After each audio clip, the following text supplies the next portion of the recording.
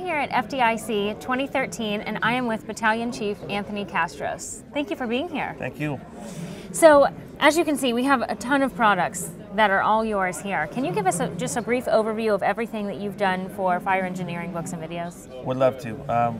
The first thing we did was the Mastering the Fire Service Assessment Center book that was published in 2006, and that became a bestseller pretty quick. We were fortunate that took off pretty well, and because of that, we made it into a series with a video and an audio product, which includes a MP3 version and a conventional disc version of the audio of the book, and it became its own series. Well, we found out that there was such a demand for the tactical portion of the book and the training that we created this next series in 2010, Mastering Fireground Command, Calming the Chaos. And this is a 3-part DVD series which features a ton of simulations and actual fireground footage of rescues in apartments, motel fires, apartment fires, commercial fires, and so forth. And so together they're a really comprehensive grouping of resources for you if you want to promote, or if you already are an officer or you're a fire department that wants to have some good resources for officer development or fireground strategy, tactics, and command. So it's been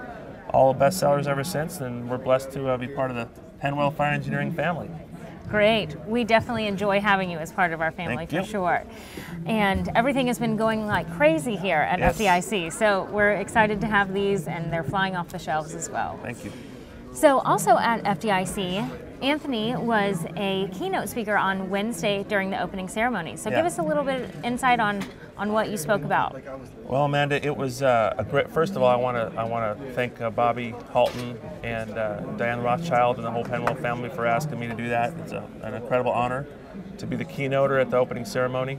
Tremendous honor, and it was a blast. For me, it was a career high. It was such a big deal that my wife and I were actually away from our daughters for the first time ever, and we're talking about a 7-year run, 7 years before I could actually get both of us away from the girls. But it was great, and just a huge career high, and hopefully we were able to infuse the American Fire Service with some positive motivation and training mindsets. So it was great. Great. I heard nothing but wonderful things, so great job. Thank you. Appreciate it. Well, thank you so much for being here with us today, and we appreciate you being an author with us. Thank you. Have a great day. Be safe, and shut up and train.